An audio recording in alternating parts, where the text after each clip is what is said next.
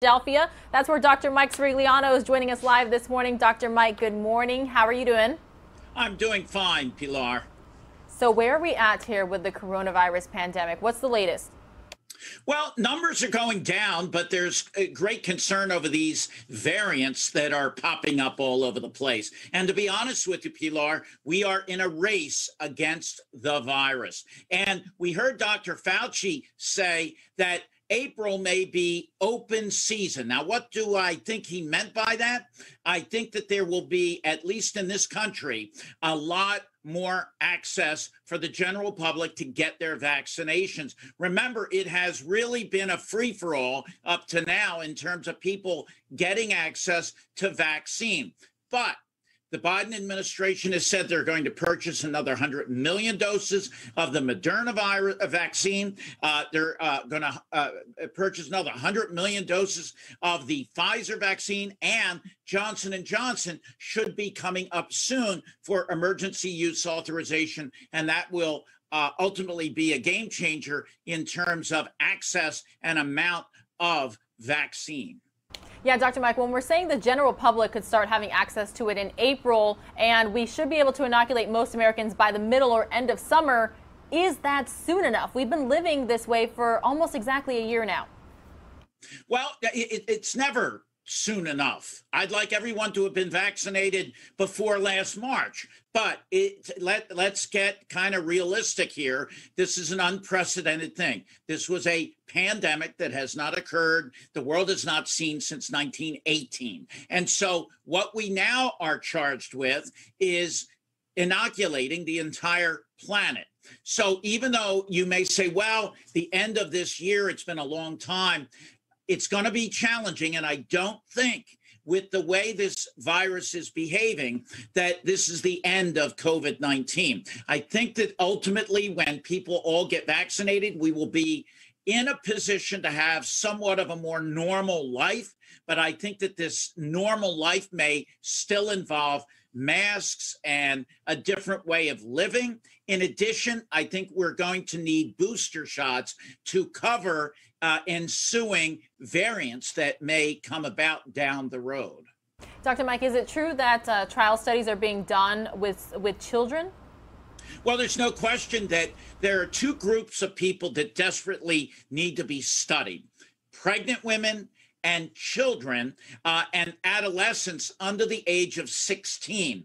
Now, what several of the companies are doing is they're looking at groups of kids aged maybe 12 to 16, 12 to 18 first, and then looking at kids 5 and up. And this is very important data. We want to always go by the science. And I teach medical students here at the University of Pennsylvania all the time: in God we trust, and everyone else show me the data. And when it comes to pregnant women, that's a whole nother can of worms, Pilar. We want to protect our pregnant women from the virus, but we also need some good data. So far, there does not appear to be any worrisome findings, but it must be studied more. So what do we think? Could life be a little more normal by the fall?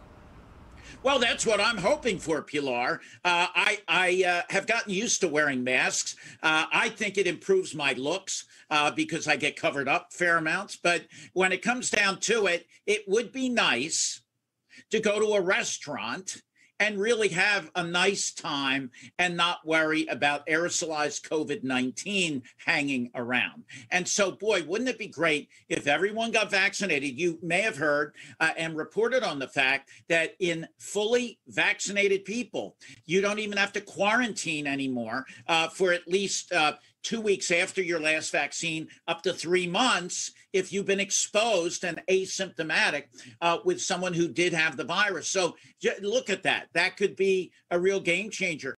Look at Valentine's Day. Now, I'm lucky, Pilar, one of you guys picked me. And next year, I hope to show the fact that I'm appreciative by taking my wife out to an actual restaurant and not cooking myself like I'm doing this year and exposing her to food poisoning because I'm not a very good cook. So that's what I'm hoping for. Oh, Dr. Mike. Good reminder, by the way, that Sunday's Valentine's Day. But I wanted to ask you, I feel like one of the top headlines this week in terms of the coronavirus is double masking. Can it significantly improve protection according to new data from the CDC? No question about it, Pilar. This is a no-brainer, and it's something that we have control over. So let's look at what you do. You wear a surgical mask, and they're plentiful now. You can get them everywhere. And you put the surgical mask on, and what the Centers for Disease Control is recommending, you cover that up with a double-layered cotton mask with a high thread count. That way you can wash it, reuse it, and basically what that does is that it makes it a tight fit.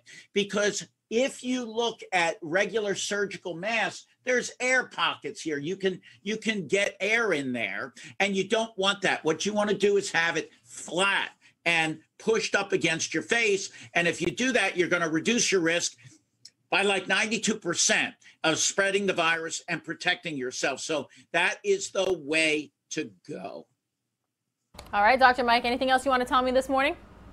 Pilar, we need to stay positive. These are the tough times. When you're in an endurance race, you want to quit. Your body is aching. You've been running and running and running, but you only have another quarter of the way to go. We can do it. We need to be smart.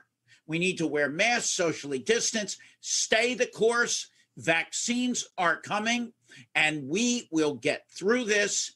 And I think that tough times make people tougher, and we will be a better planet once this is all done. All right, Dr. Mike Cirigliano's Coronavirus Updates live right here on NewsNOW from Fox. Dr. Mike, thank you so much for joining us. Always a pleasure. Pilar, you stay safe, and you have a wonderful Valentine's Day. Same to you. We are taking another live look, everybody, at the 2-alarm fire happening in Newark, New Jersey. More